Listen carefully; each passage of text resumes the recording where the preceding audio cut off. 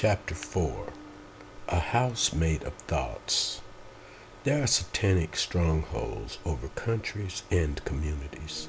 There are strongholds which influence churches and individuals. Wherever a stronghold exists, it is demonically induced. It is a demonically induced pattern of thinking. Specifically, it is a house made of thoughts which has become a dwelling place for satanic activity. We're going to talk about 5 things in this chapter. One of them starting with a warning before deliverance, removing Satan's armor, taking every thought captive to Christ, defeat the stronghold of failure, and destroying the stronghold of fear.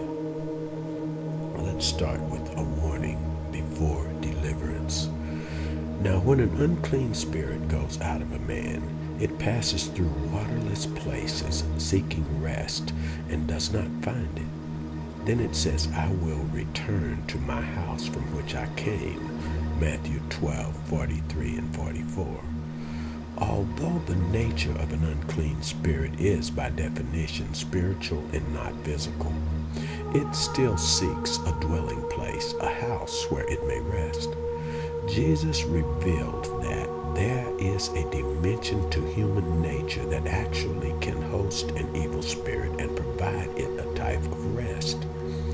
If that is so, and it is, let us expose the nature of man and uncover that aspect in us which can become the constructional or the construction material within which a spirit might lodge.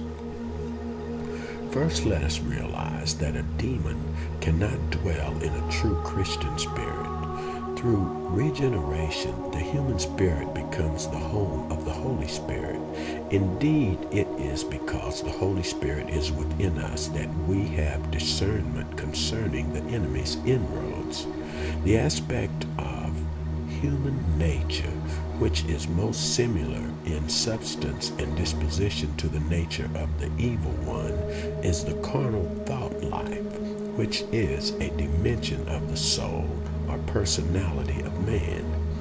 It is uniquely in our uncrucified thoughts and unsanctified attitudes that unclean spirits masking themselves as our thoughts and hiding themselves in our attitudes find access into our lives. Jesus continued, and when the unclean spirit comes, it finds its house unoccupied, swept, and put in order. Then it goes and takes along with it 7 other spirits more wicked than itself, and they go in and live there, and the last state of that man becomes worse than the first. Matthew 12:44 and 45. If you are going to be successful in spiritual battle, your warfare must be waged according to the scriptures. For if you are ignorant of the necessity of bringing Christ into the delivered soul, there is the danger that the last state of that man might become worse than the first. Matthew 12:45, 2 Peter 2:20. Christ must enter and be allowed to build his house of righteousness in the very area where Satan once dwelt. Except in cases of physical affliction, deliverance should not be tempted for anyone unwilling to submit their thought life to Jesus Christ. Removing Satan's armor. When a strong man fully armed guards his own homestead, his possessions are undisturbed. But when someone stronger than he attacks him and overpowers him, he takes away from him all his armor upon which he had relied and distributes his plunder.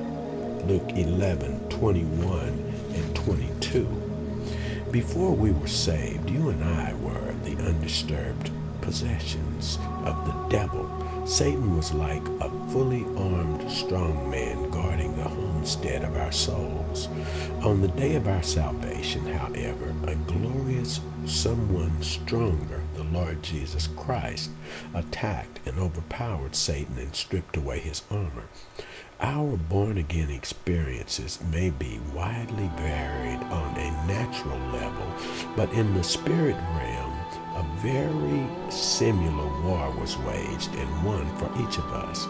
If we could have seen into the invisible world, we would have observed the Holy Spirit working with the angels of God to destroy the enemy's first line of defense, his armor. See, what exactly was the armor that protected the devil and kept us from salvation? The armor upon which demons rely consists on our own thoughts, attitudes, and opinions which are in agreement with evil. See, what Jesus described as armor, the Apostle Paul classified as strongholds in 2 Corinthians 10:1-4. It is important to recognize that in speaking of strongholds, the apostle is addressing the church. It is foolish to assume that our salvation experience has eliminated all the wrong ideas and attitudes, the strongholds which are still influencing our perceptions and behavior. They're still there. Yes, old things passed away and truly new things have come.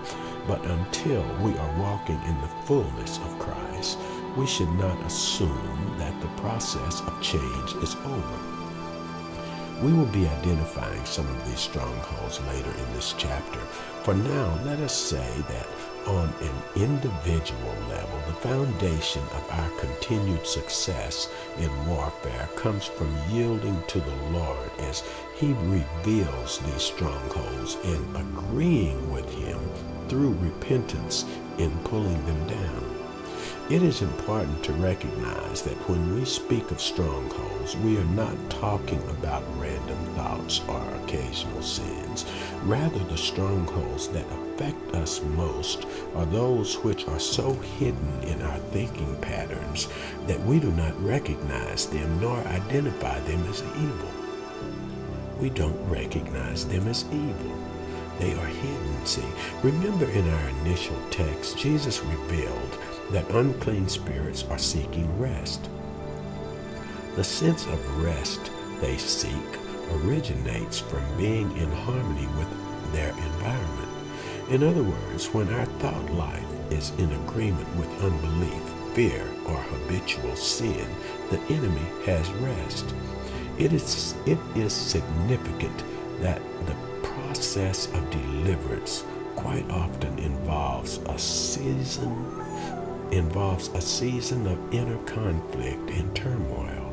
This is a good sign, signifying the individual's will desires to be free. We should expect a time where we must exercise our authority in Christ as we resist the devil. 1 Peter 5:9. Paul speaks of the struggle of the church against principalities and powers. There will be a period of fighting involved in the process of pulling down strongholds, for you are breaking your agreement with a foe who will fight to remain in your life. See? Taking every thought captive to Christ. While we may find comfort in being Christians, being a Christian has not made us perfect. There are still many strongholds within us. Therefore, let us identify some of these spiritual fortresses. Rare is the Christian who is not limited by at least one of the following strongholds: unbelief, cold love, fear, pride, unforgiveness, lust, greed, or any combination of these, as well as the possibility of many others. Because we excuse ourselves so readily, it is difficult to discern the areas of oppression in our lives. After all, these are our thoughts, our attitudes, our perceptions. We justify and defend our thoughts with the same degree of intensity with which we justify and defend ourselves. As it is written, as a man thinketh in his heart, so is he. Proverbs 23:7. In other words, the essence of who we are is in our thought life. Therefore, before any deliverance can truly be accomplished, we must honestly recognize and confess our need. We must stop pretending everything is all right. We must humble ourselves and seek help. Indeed, as previously mentioned, the first stronghold that God must remove is pride. For until one is willing to admit that he needs deliverance, he will never be free from strongholds.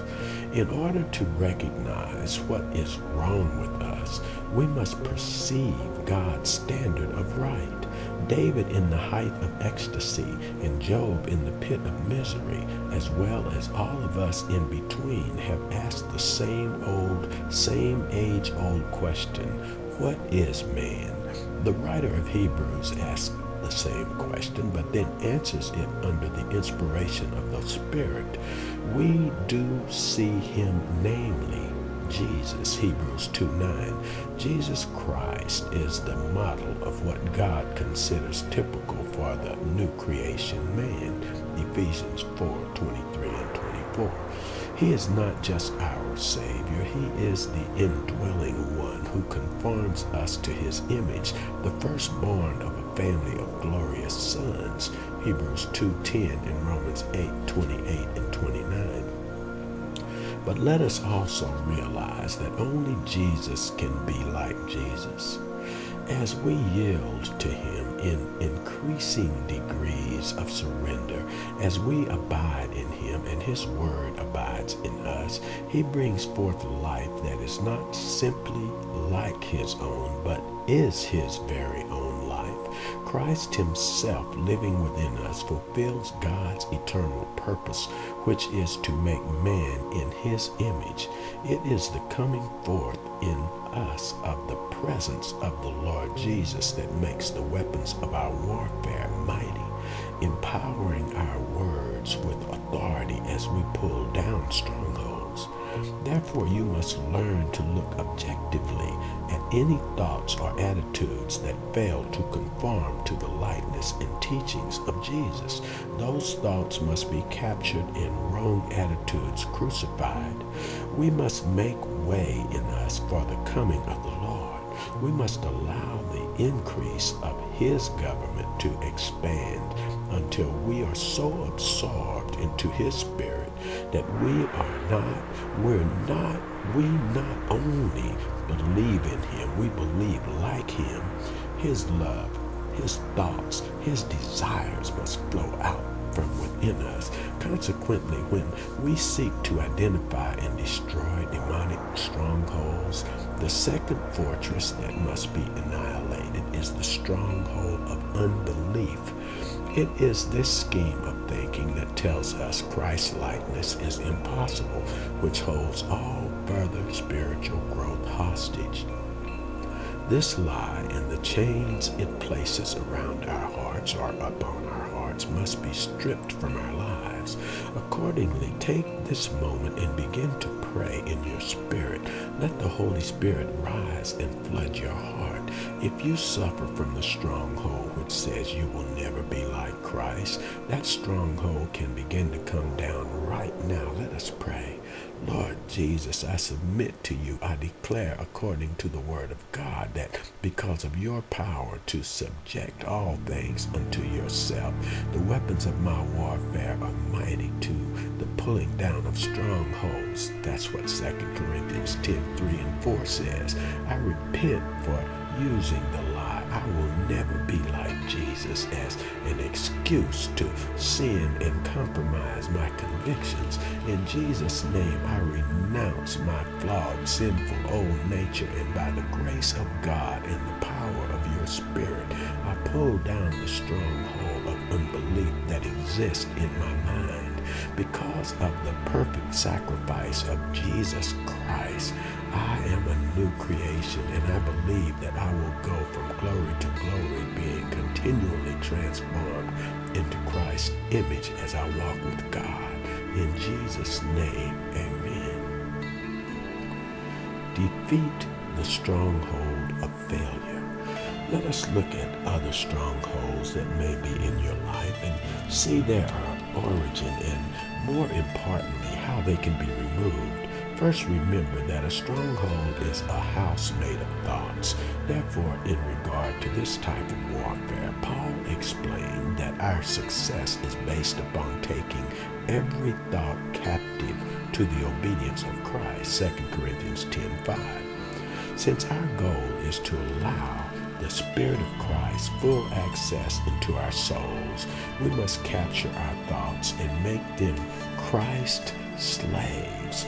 To deal with the stronghold of failure, we must make repentance our way of life. Bear in mind also that repentance means change, not merely remorse. Our thinking must change. There are herds of erroneous thoughts roaming across our minds, grazing upon the ever-available hay and stubble of unbelief and failure. Thoughts like, I will always be a failure, I am just a sinner, or I've tried walking in the Spirit, but it didn't work, converge and form the walls, floor, and ceiling, the building materials of the stronghold of failure. To secure victory, you must capture these wrong thoughts. Capture the thought, I am a failure. Repent of it, asking God to forgive you of your unbelief. Let your mind be renewed by the word of God, which states, I can do all things through Christ who strengthens me. Even though you have failed and will probably fail again in the future, now because God is in your life, you can confidently proclaim, though I was a failure, my sufficiency comes from God, not myself. I am fully able to do all things through Christ who strengthens me. Arrest the thought, I am just a sinner. Replace it with the confession of your faith, which says, though I was a sinner, now I am a beloved child of God, and though I occasionally still sin, the blood of Christ cleanses me of all unrighteousness, 1 John 1:9. Because of the blood, Christ's sacrifice makes each of us as pure as he himself is. You are tearing down a stronghold of defeat that once oppressed you, and you are beginning to replace it with the godly stronghold of faith, which is built upon the word of God. With the old stronghold exposed and the thought patterns of defeatism coming down, you are destroying the stronghold of failure in your life.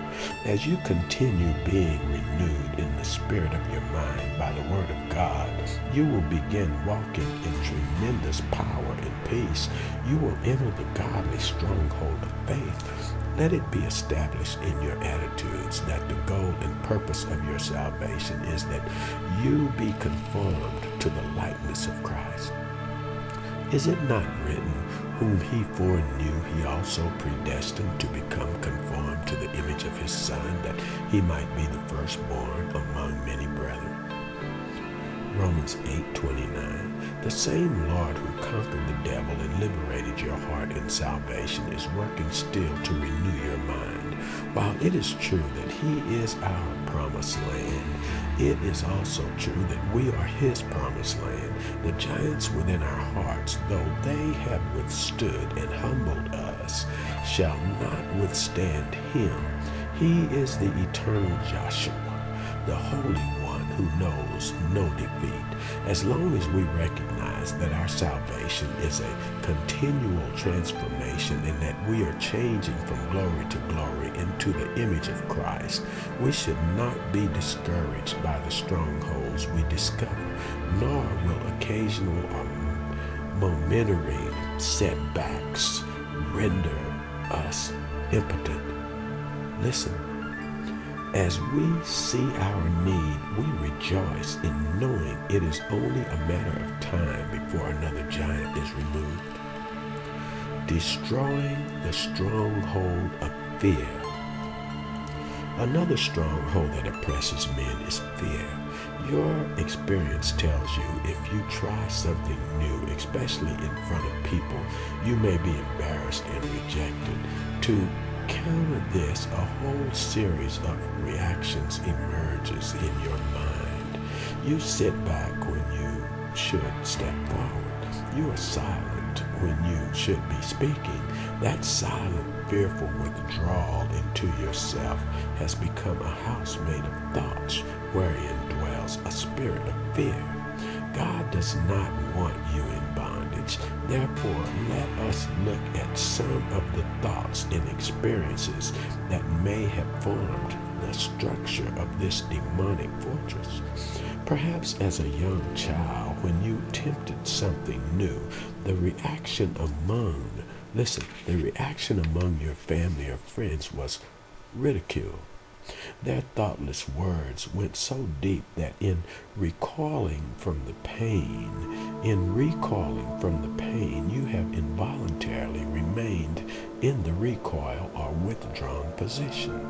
Since then, you have refused to place yourself in situations where you can become vulnerable to criticism. You may not even remember the incidents, but you have not stopped recalling even until today. Remember, Jesus said the Father would forgive us as we forgave others. As unjust as it may seem, your reaction to what hurt you was as far from the will of God as the actions were of those who hurt you. In fact, your reaction has actually become a part of your nature. You can be delivered from that oppression on your soul by releasing and forgiving those who hurt you. To the degree that you truly let the incident go and forgive the offender, to that same degree God will restore your soul to a balanced and healthy attitude toward people. As you increase in this process of forgiveness, you will grow in love. And as the scripture says, there is no fear in love. Love casts out fear. 1 John 4:18. The stronghold of fear will be replaced by the stronghold of love. Always remember that victory begins with the name of Jesus on our lips, but it will not be consumed or consummated, until the nature of Jesus is in our hearts. Victory begins with the name of Jesus on our lips, but it will not be consummated until the nature of Jesus is in our hearts. It is not enough to have your house swept and put in order. Matthew 12:43. It is not enough to have your house swept and put in order. Your thought life must be occupied by the person of Christ. But as you persist in yielding yourself to Christ, He will restore. He will remove Satan's armor from your mind. He will show you what you need to bring down. You will see that the weapons of your warfare are mighty to the pulling down of strongholds.